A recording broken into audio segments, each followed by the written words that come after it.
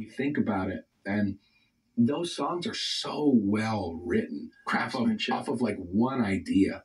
Right. You know what I mean? Yeah. And Coulter does a lot of shit where it tells the story of it.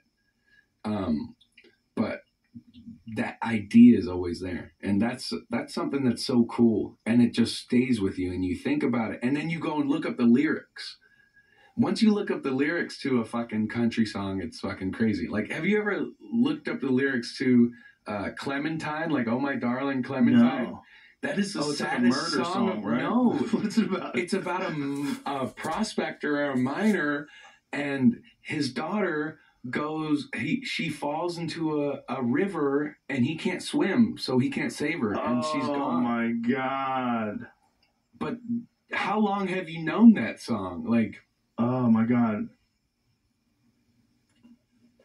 Wow. This is terrible. It's crazy. Drove the horses to the water every morning just at 9. Hit her foot against a splinter. Fell into the foaming brine. Ruby lips above the water, blowing bubbles soft and fine. But alas, I was no swimmer, so I lost my clementine. Isn't that... You gave me chills right there fucking reading it. Oh,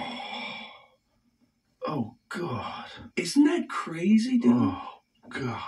But you think, oh my darling, oh my darling. It sounds so happy. I don't know. Yeah. It's so cool. I don't know. You take those songs and like, you look at fucking what it's about. It's crazy, man.